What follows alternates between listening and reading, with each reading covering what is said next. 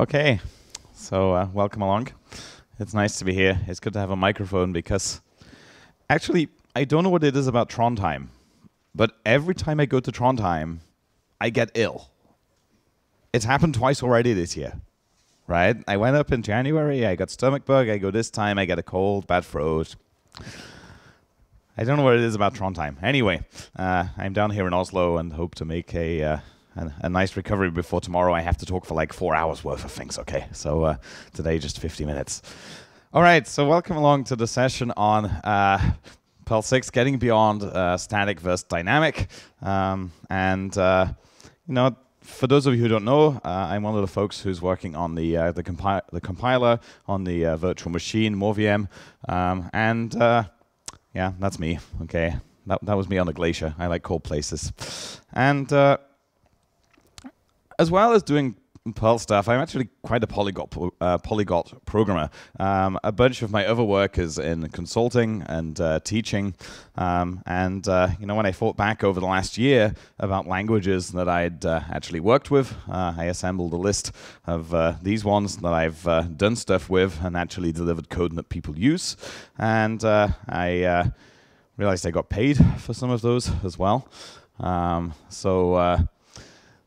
Yeah, I work with a reasonable selection, and some of them we might, if I put you on the spot and said, is that a static language or a dynamic language, you'd probably come to me and sort of say, well, we classified them this way. Okay, we kind of might call these ones dynamic, and we might call those ones over there kind of static. Now, of course, there's been plenty of debate over the benefits and the drawbacks in each direction, both in the everyday developers building stuff and in the academic world as well. You know, both positions are represented there.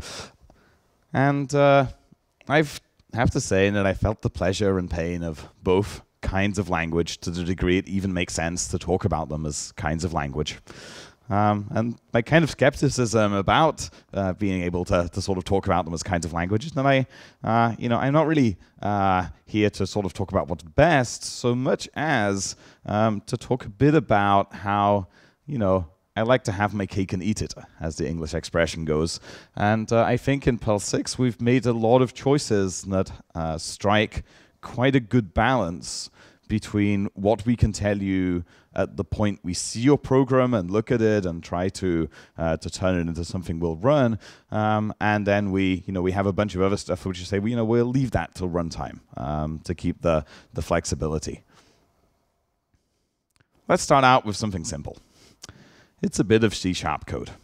Okay, so of course, to say hello or whatever in C#, you have to have some boilerplate. Everything has to be in a class, and then everything has to be in a method. But if I feed this program to C#, what do you think it might tell me? A compile time error. Why? Yeah. It tells me this, okay? The word moronic does not exist in this context. On one IRC channel I was on, there used to be this very obnoxious bot. And sometimes you would say good morning, and it would greet you in response with good morning to you too. Yeah, I'm glad I'm no longer on any channels which have this obnoxious bot. But I think that's a community anti-pattern or something. But anyway, what happened here is the C# compiler spotted our mistake and told us at compile time, you know, before the program even ran, even if we would never encounter the code path, you have a spelling mistake here. This could never possibly work. Okay, so this is Python and Ruby, and if you squint, they basically look about the same. What happens here?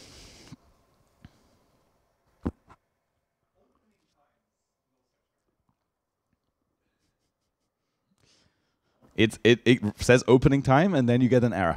Yeah, you do. You get this. Okay, opening times, and then we get a traceback in one. Over here, we get a wonderfully big hex number, which is extremely helpful for something, I'm sure. Yeah, this is on the other end of the scale. This is at the, we try and run until we really, really, really can't run, and then we sort of we panic. What about Perl 6? Maybe. you think just because I work on the compiler, I know what the language does? I know what it did last week. Yeah, I've been teaching the last few days in Trondheim, and having a bad throat. I haven't been. Who knows what's happened since then? Yeah. Any guesses?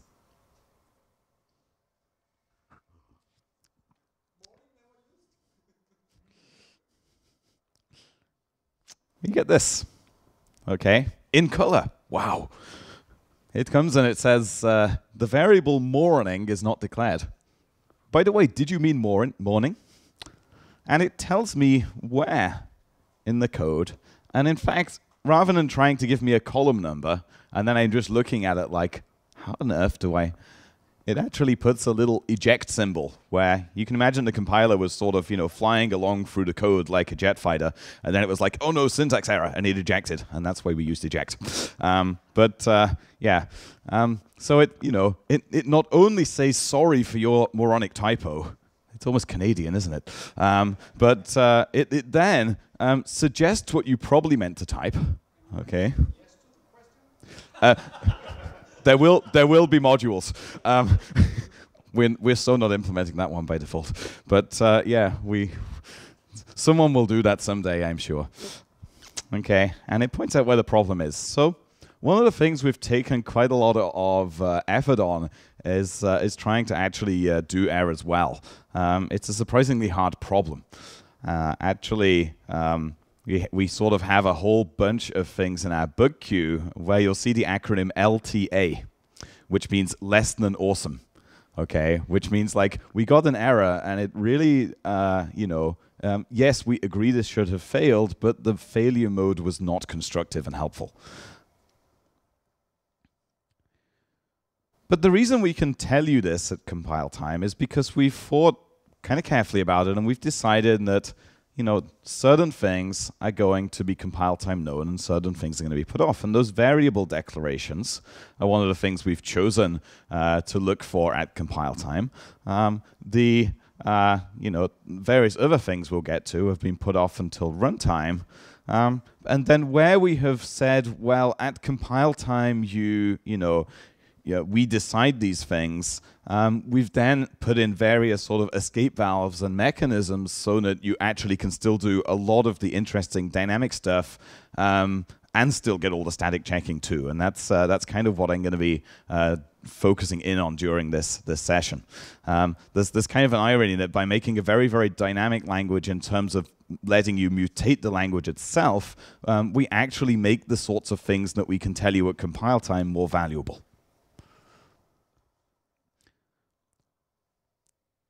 I think there's been a lot of realizations during the development of the Perl 6 language where we have found that there's certain things that work really, really well and then applied them very, very deeply.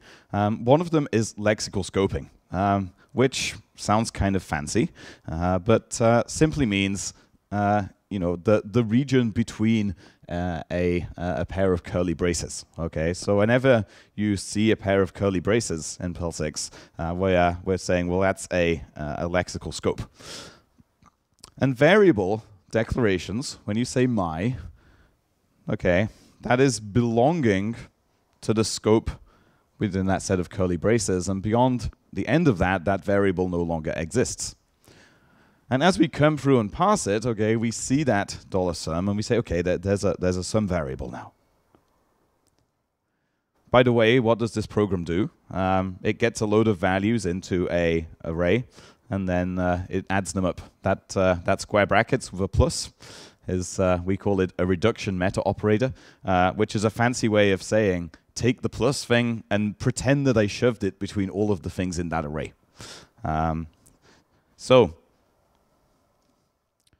The other thing that we've made lexical by default is subroutines. So you can imagine that sub as if it had a little my out the front. So here if I now go and call abbreviate and I spell it wrong, it'll actually come to me at compile time and say, wait a minute, that subroutine doesn't actually exist. We don't know about that.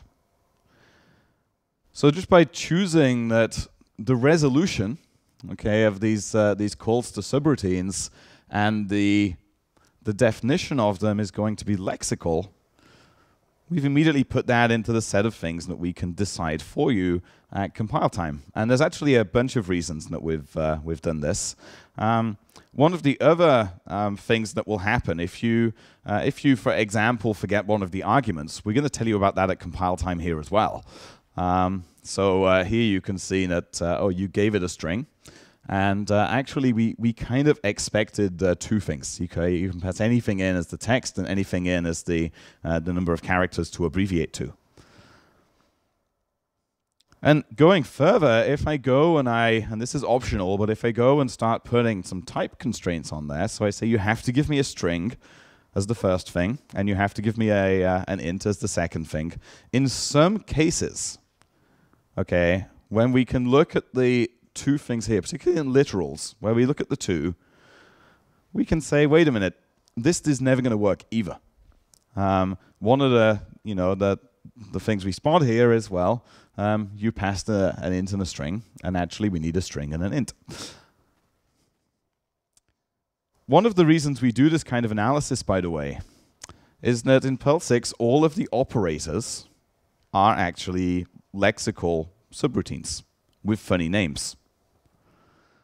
What that means is that in order to sort of take something like the plus operator and efficiently compile it in various cases, we really need to know what all of the possible versions of plus we could call. Okay, so adding to integers, adding to rationals, adding to complex numbers. Okay, they all do something different.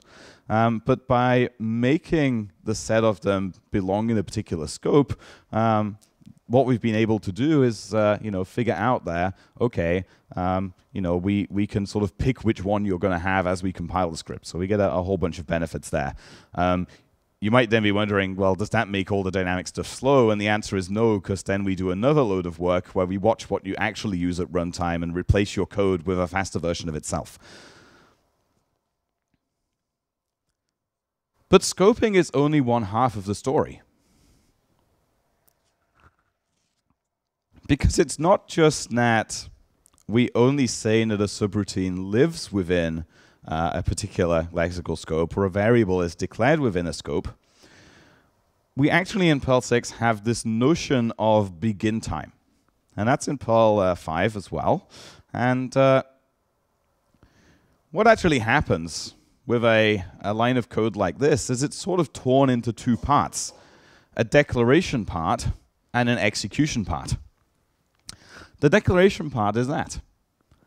As soon as we see my $sum, we say, oh, there is a variable that is called $sum. It lives in this scope. It'll be visible in all of the nested ones, and we know it now exists.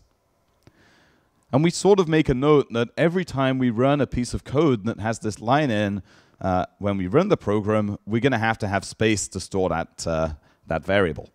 At runtime, that's when we actually come and we make the assignment, and we've already made a slot for it. Okay, so we go ahead and we do the actual operation. Now, this happens for lots and lots and lots of things. One historical aside on this, by the way, I got involved in working on the compiler stuff, I guess around 2008, maybe. Patrick's nodding. I think. Really? Oh my, that makes it sound a really long time. I think it was about December though, or something like that. Okay. So, yeah. Okay. Yeah. I guess I joined and then I immediately realized, no, it won't be this Christmas. It's too much work. Yeah. Anyway, one of the things I teach software architecture courses quite a bit, and I always love to put up this graph. I call it the ignorance curve. But whenever you go into a project of any kind, you start out at a point of maximum ignorance. Okay, you know nothing about the thing you're building. And over time, hopefully, ignorance decreases. And as you go on, you're in a better place to make better decisions. One of the reasons I often teach about this is that so often we go into projects and we try and make lots of decisions up front, like which database, which language, which whatever, whereas actually things that would serve us better at that stage are spike solutions, throwaway prototypes, and so forth that actually let us get some better understanding. Of course, going into Perl 6, my thing was like, okay, we're building, we're building the thing. In hindsight, really at that point, though we didn't know it, we were exploring. And at some point, for me, there was this big aha moment, that happened, a year or two in, and I was looking at the stuff we were doing in the code base and seeing all of these repeated, very tortured, very painful things wherever we had this compile time versus runtime distinction or interaction of things. That led to some fairly deep architectural changes to the way that we actually did things in the compiler. And really, that's where a lot of the really nice things have come from in terms of the object system, the type system, and so forth, and all of these sorts of checks that I'm talking about today.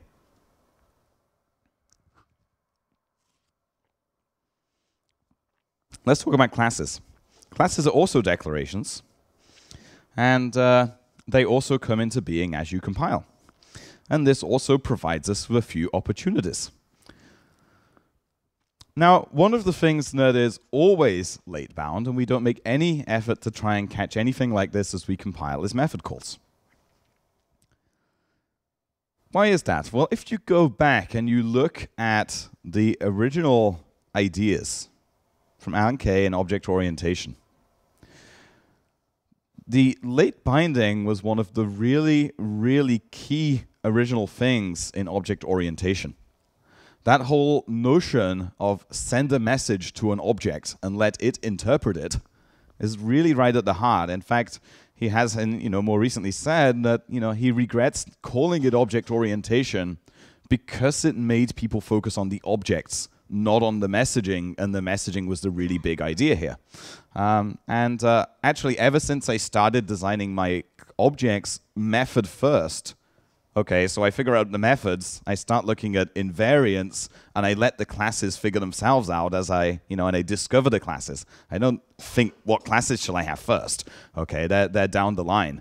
And what attributes are they having? We'll forget it. I don't even care until I'm probably writing some tests. That's way down the line there. The thing in OO that's really important is the messaging, the late boundness of the messaging. That's the thing that gets us the flexibility.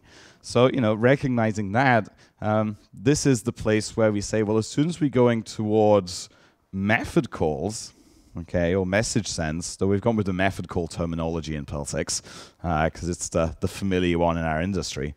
As we do that's very much a late bound thing.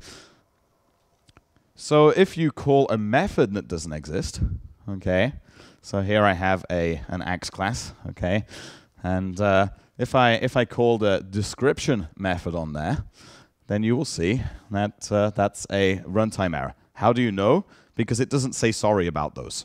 Okay, we're only sorry about compile time errors. Runtime ones, they're your stupid fault. So I'm only sort of kidding. Anyway, if you're looking at this code and wondering how it works, by the way, okay, has is how you declare some storage in that class, the dot there actually is saying, and please generate an accessor method for me. And also, please automatically make me a magical constructor, so when I pass it these named parameters, it sets them all up. Okay, and it saves you all kinds of boring boilerplate there. But if methods are late bound, then in theory, I should be able to take advantage of that, right? Well, yes, I can. So if you write a method called fallback, okay, anytime you see an uppercase name in Perl 6, it's something we call for you in some special situation.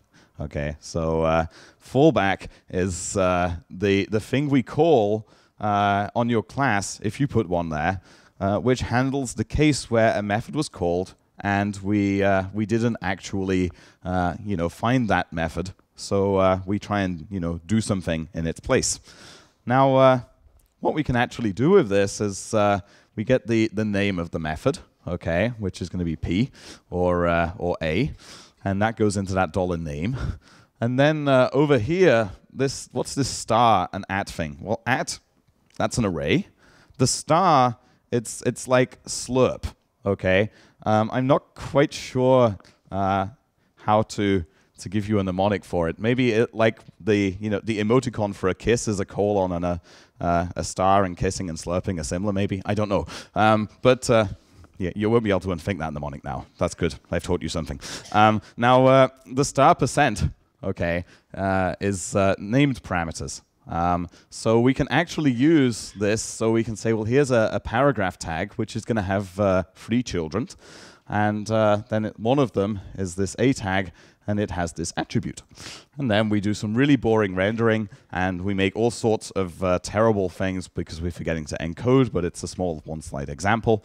But that's all the code we have to write to make a module like this. Okay, and we just sort of, as soon as we start doing this, we start realizing, well, methods and method calls are very much first-class things. We have a whole load of other ways where you can delegate a message or a method call off to one of your attributes and say it's its job to handle it. We also have a whole bunch of other metaprogramming stuff where you can do all sorts of interesting things with doing the special handling of the method calls. In my session tomorrow, I'll show you a couple of them where we actually use this sort of ability so that you can write a class and we automatically apply locking around all the method calls. So you get monitor semantics. So in summary, because of course it's Perl, we think a lot about linguistics and language. We really have this sort of meme of, if it's lexical, then it's about your language. And in the current language you're speaking, okay, and we always know what language we're in. The Perl 6 compiler is never, ever, ever confused about what language it's in. Okay, just to show you a nasty example of that, if I just pull up the REPL here. So one of the things that we can do in Perl 6 is we can say 1 + 1 equals, and then I can put a code block in here, and I can actually do a calculation. And there we go. But just to, so one of the things you notice is we go from being in Perl 6 to being in a string language, and then in the code block back to being in Perl 6 again. And you might say, well, what does that really mean? And what I could actually do is I could, do something in here where I, and we'll take the string mom and we'll uppercase it. And what you'll notice is, the nesting of the double quotes there, which is never actually going to confuse Perl 6 because it's got a little stack of languages it's in, and it knows that inside of that code block, it's inside of the Perl 6 language again, and inside of that nested string, it's in the string language again, and then it comes out of that, and it's back in Perl 6, and then it comes out of the curly, and it's back in the string language, and then at the end, we're back in Perl 6. And we did that with regexes as well, okay? So we never have any sort of confusion about exactly what we're parsing at any point in time. That's a very deep design principle in the parsing. But don't write code like that. Method calls, by contrast, are about the language of the object you're sending the message to. And it's interpreted as, as the object sees fit. So, we've made a very distinct boundary there about, current language versus the object's language.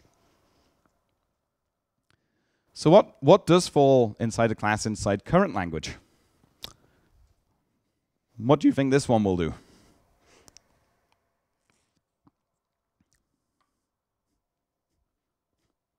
Do you spot it?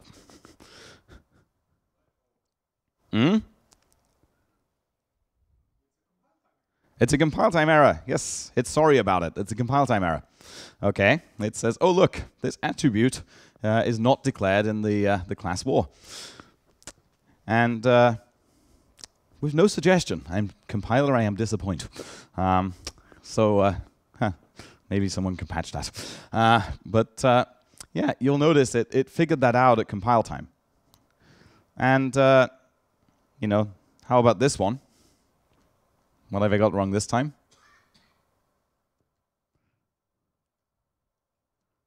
It's right near the end. In two senses. Okay. Yeah, I've missed off we called it a twidgel, the exclamation mark. The thingy that says, you know, this is a private to this class bit of storage. We've kind of, you know how Perl sort of has always stolen everything from everywhere and then mixed it together, but you know, in a tasty way. Well, in Ruby they kind of use the sigils for something about scoping, and in Perl 6 we're like, that's kind of a cool idea, but we really want them for sort of the structural type.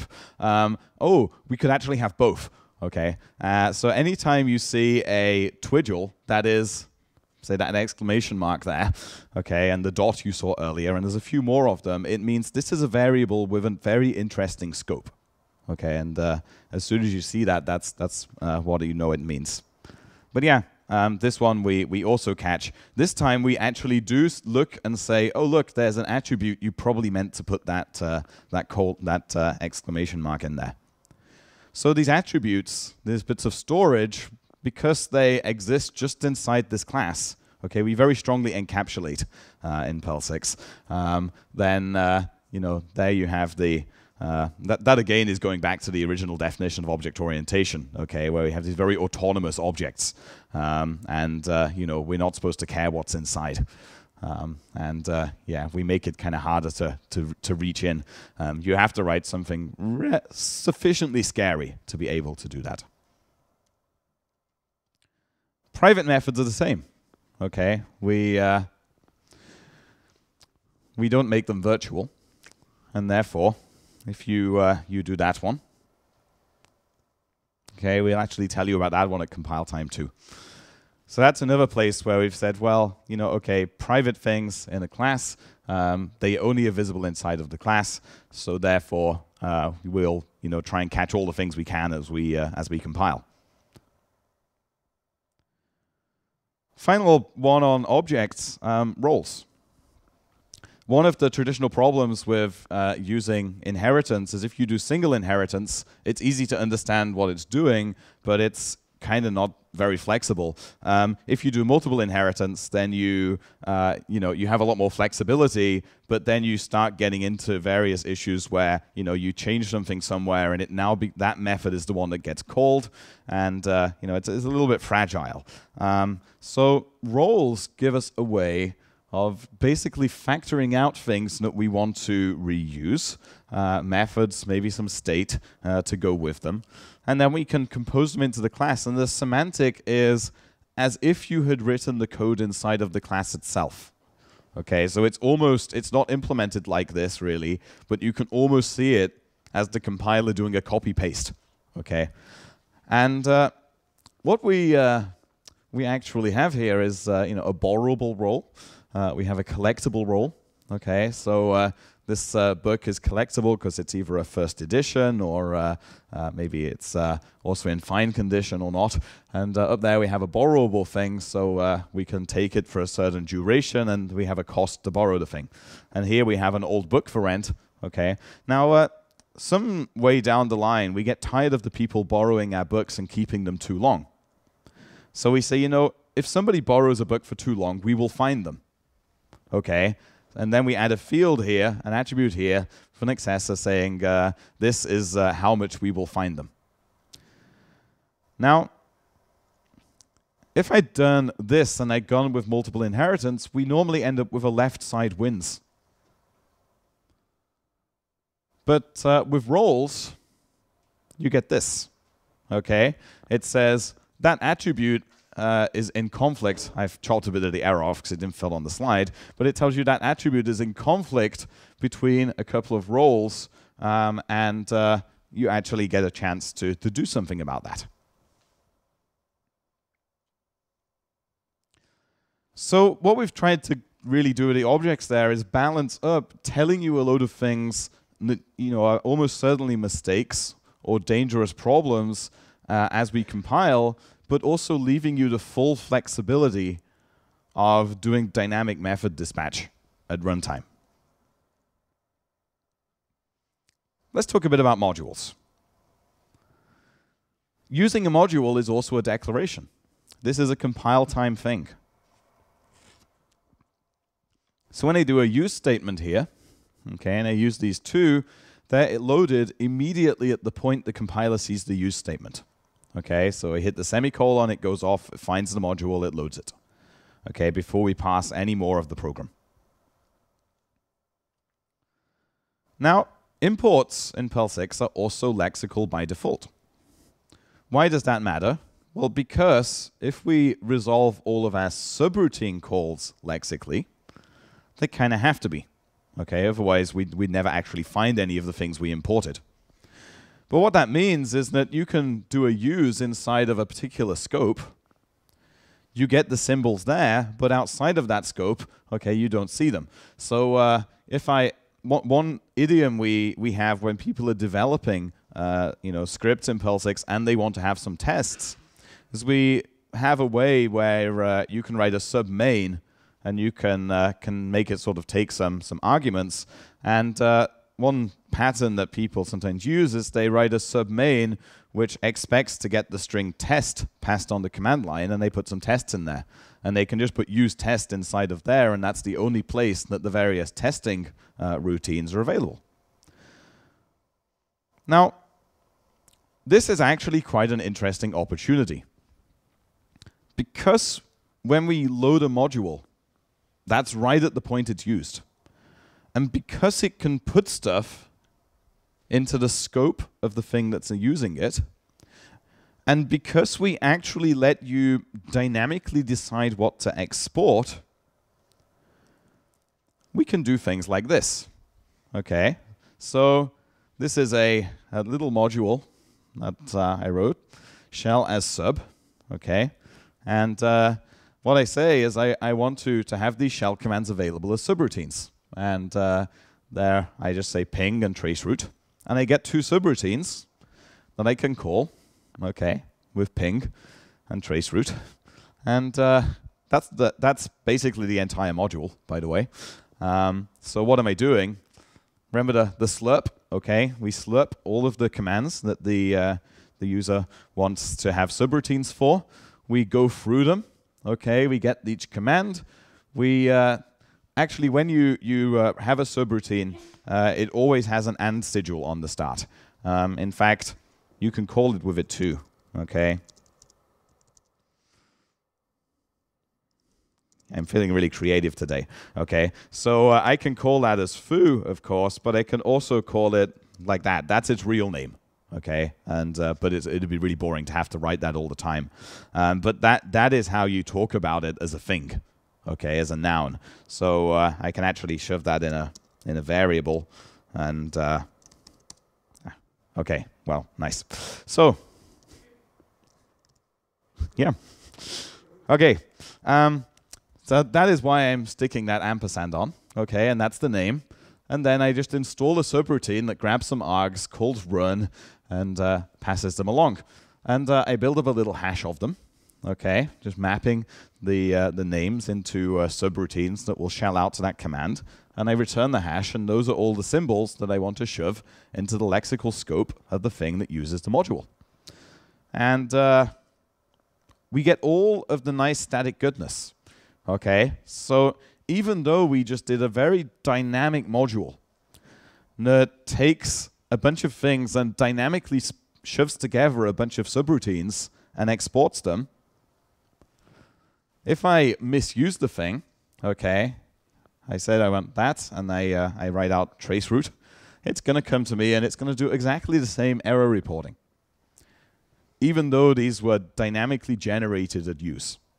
Okay, because we've got a very strong separation here of, the begin time and when module loading happens. And yes, you can generate classes there as well.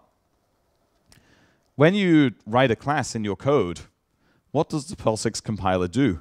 Well, it doesn't really generate that much code. I mean, for your methods it does. What it actually does is it constructs objects. So it says, oh, a class. I'm going to make an object that represents a class. And then you write a method in there. And of course, there's code in the method, but there's also an object that represents that method. And, an attribute. Okay, we'll make an attribute object to represent that, and we'll add it to the class. And what you actually have is sort of almost a little document object model of the source code. Now, when we want to sound fancy about these sorts of objects, we call them meta objects. Okay, and when we want to sound really clever, we say, "Ooh, I'm doing meta programming." But all meta programming really means is I'm working with the objects that describe other objects. Now, because the compiler just makes a bunch of method calls on these objects, we have a lot of flexibility too. So I can make the same method calls myself to dynamically generate classes. So what I might do is, imagine I have a boring little JSON file like this, okay, and maybe these are just describing some events that flow around our system. So there you can see we have a flight booked event, which should have these three properties. Sorry, a flight cancelled event, which had to have those two. So I take this, and what I'd like to do is to write a module where when I do a use of it, it goes, it reads that JSON file, it produces all of the classes, and then I can actually just use them as if, someone had boringly handwritten them all in that module. Okay, let's have a look at the class, the code to do this. So this is a class 4 method. Okay, it takes the name of the class we want to build, and it takes the set of things that we're going to store in there. And what I do is I go off and I create something called a class how. Now, you might say, what's the how about? Well, in Perl 6, we have a few different things that you can do with an object. And one of them is you can ask, how are you implemented? What decides how you behave? And we'll get back an answer that will tell us, what object decides on the behavior. If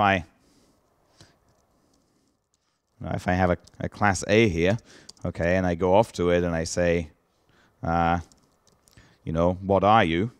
Okay, and I say, what is that? It tells me, oh, it's a class. But if I do a role here, okay, and we do the same, it says, oh, it's one of those, okay, and which is quite a mouthful, and I won't go into why. But what we do is we create this object, and we pass along the name of the class we're making. Now, at the end of creating a class, you do something called composing it. This is equivalent to when you get to the closing curly brace.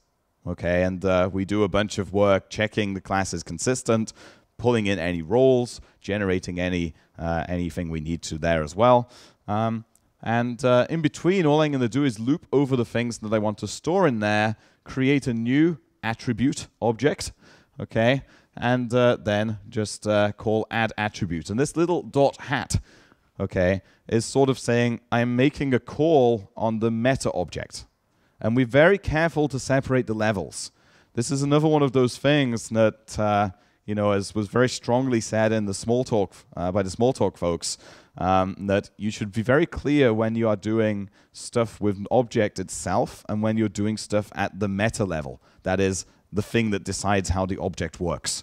And in Perl 6, we again have quite strongly distinguished things on the object and things on the thing describing how the object works. Okay, so once I do that, I have something that makes me these little classes. I then just need to go and I make this time I'm going to do it a little bit differently. I'm not going to do the hash, okay? I'm instead going to just poke things into a package called export default, which is another way of doing this. And I say at begin time, okay, read in the events from the JSON file, go over them, and make a class for them, okay? And install it This hour means put it in the current package, which is export default. Okay, and that's all we need to do. Now, don't worry too much about the details, but hopefully you can sort of see the what we've done. We've taken a JSON file describing a bunch of things, and we've just turned those into real classes dynamically. But there's one more thing that makes this kind of cooler as well, and it relies on the begin keyword. You see, what we've actually done is created all of these classes at the point we were compiling this module. Now, in Perl 6, you can compile modules into bytecode. Okay, on the JVM into a jar file, on more VM into just a bytecode file there. And when you do that, we actually save all of the objects that the compiler made. What this means is that if suppose I put this module onto the the Perl 6 CPAN, and I go off and one time it reads in this JSON file, okay, as we compile it. When I install it, every time I use it downstream, we never have to read the JSON file again. Okay, so this lets us actually do all the dynamic stuff once and sort of cache it, which is also pretty powerful. Okay, so for my final trick before we can have lunch. So what I just showed you is how we can make classes dynamically. But if classes and roles and the way they work are described using objects, can I, for example, replace one of those objects or inherit from one of those objects and change how it behaves in some kind of way? Let's take a small example. Imagine that I was building an MVC framework. Okay. Now, what I might decide is that I write this controller class where we inherit from a base class called controller, and every method that is in here, okay, should have some kind of URL template. So we know when we go to, for example, slash, we should come to this page. When we go to slash, about, then we want a different method. Now, one error that people might make in here is they might actually forget to give things URL templates. Okay, and we might sort of say, wouldn't it be nice if we could tell the user of my MVC framework, as they compiled their scripts, what they've done wrong in using the framework? So this isn't just about a language misuse anymore. This is about somebody building libraries for other people to use to build their stuff in Perl 6, and enabling the library builders and the framework builders to also plug into the compile time and be able to do their own sorts of things as well. And the answer is, well, yes, we can do that. And again, don't worry too much about the details of the code, but we'll make our controller class. And I'm going to make a role called URL template. And this, if we just go back a slide, you see that is URL template. That's called a trait. And there are ways that you can attach extra bits of information at compile time to basically any kind of declaration. So we have these for variables, for classes, for attributes, and in this case for methods. Okay. So what I've said here is that if anyone says is URL template on the method, then I want to take this role and I want to mix it in. Okay, that means just take this method and add extra storage to it and make sure that it says that it does this URL template. That's a secondary use of roles in Perl 6. So now I've got the method, okay, and the method has now stashed away the fact it has a URL template and the actual template. And then what I can do is I can, in a package called export how, that is export how different types work, okay, and it reminds you of the .how in uppercase. I can say I want to write a class that supersedes the meaning of the class keyword. Okay, so I want to change what class means in the thing that imports this module. And I'm going to inherit from the default implementation of classes. And I'm going to override something. And what will I override? Well, I'll override add method. Okay, so every time we add a method to a class, I can do something, and then I'll say, provided everything is well, we'll do call same, and we'll just go and continue doing the running. Now, finally in here, all I'll say if myself is a controller class, okay, so only apply this logic to classes and the controllers, and the method does not have a URL template, that is, does not implement that URL template role, then die, okay? And this becomes a compile time error. And the compiler not only spits out your error, it puts the nice sorry above it, and it points out that the problem was there on line number 6, okay? Which does not correspond. Yeah, oh yeah, it's 6. It's 6. Yes, it is. Yay. Cool. I was like, was I off by 1 when I made the code smaller to fit on the slide? No, not today. Okay. So yeah. So you can sort of see that what we've kind of done. You know, we don't expect that the everyday Perl 6 programmer is going to be going and doing lots and lots of meta-programming. Okay. But what we're doing here is we're sort of saying, well, we'll try and help those who build nice libraries and frameworks on top of Perl 6 deliver a really nice user experience for the developers using that library and framework too. To me, this is, I think, where we'll get some of the you know, the really good value. A lot of the time, people are drawn to languages by the tools that are available in that language. So, you know, JavaScript didn't seem an attractive server-side language until somebody said, oh, here's an API for doing lots of asynchronous stuff, and look, async is awesome. And then we ended up with loads of people writing stuff in Node.js. When we ended up with, you know, the actor framework in Java and Scala, that was a big pull factor for people to build distributed systems there. What I really hope is that now as the language is really falling into place, we'll start seeing people building really nice libraries and frameworks that take advantage of all these things that we have to offer in Perl 6, where we can deliver a really good developer experience by letting the, you know, these library and framework authors plug in to the compilation framework. Okay, so it's probably about lunchtime. Let me just round this up. In Perl 6, we try to make tasteful trade-offs between what we figure out as we compile and what we leave until runtime to give you a lot of flexibility. We've tried to put some of the flexibility sort of into well-contained boxes so that you know, it's very apparent when something interesting is going on. But one of the things that surprised me in a way is that, you know, as we've made compile time somewhere where you can, you know, get in there and do bits of runtime, we've actually made the compile time a lot more powerful.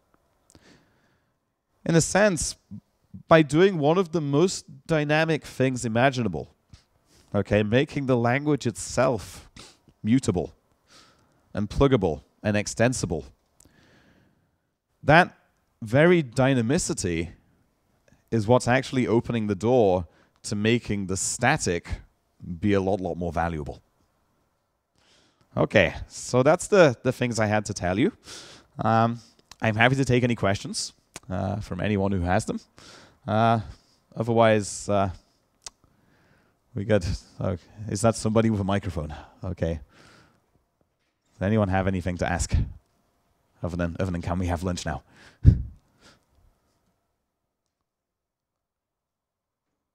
Yes.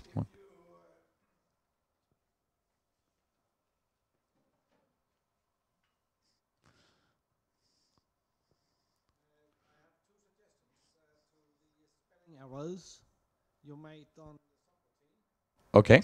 abbreviations. Uh-huh. Would you look up into a dictionary to help non-English native people? Or do you just take the subroutine name? Oh, we do a Levenstein distance between the symbols that exist and between what you typed. And we only do it if we've seen that you type something, it doesn't exist, and then we say what exists. We compute the Levenshtein distance between them. And we've done quite a bit of tuning on it so that it knows about sigils and things like that and weights them. When we first put it in, it was great, but it was a bit annoying because it got a lot of false positives. Yeah. And we've done a lot of tuning on that. And these days, the prevailing opinion seems to be it's more useful than not. And it helps. Absolutely. Yeah.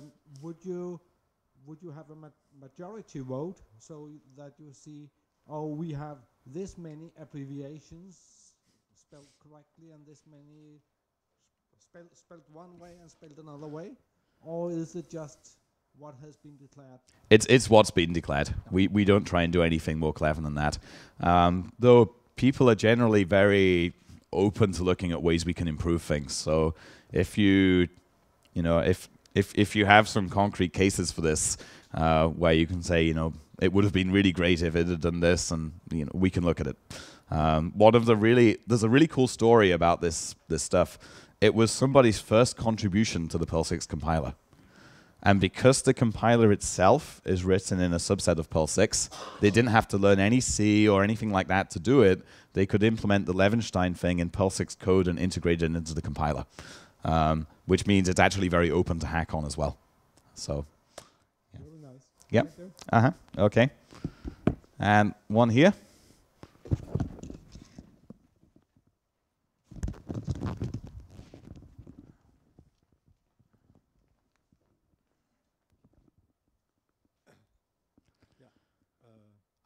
I have a question about one of the code samples you had with as subs that ping trace routes in. Mm-hmm. In the implementation of the export thing, there was this pipe at args. What that pipe actually does? Oh, what is that? Yep. Suppose that I have a sub here, and we're going to greet. So we have greeting name, okay, and we say, okay, and I can call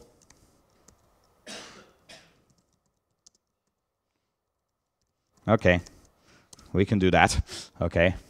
And if I was to put these args into an array like that, okay, you can see it's an array with 2 elements.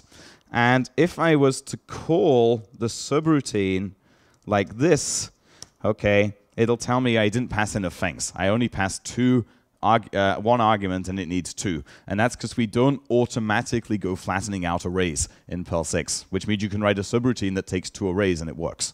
Now, if I want to say, no, flatten those into the argument list, I do that and it works. Okay, so it's a flattener. Yeah. So it's the opposite of the kiss. Okay, the Slurpee, whatever. Yeah. Okay. All right. Any more? Oop. Okay, I'm not seeing anyone else. So okay, thanks for coming. I hope it's been interesting, and have a good lunch.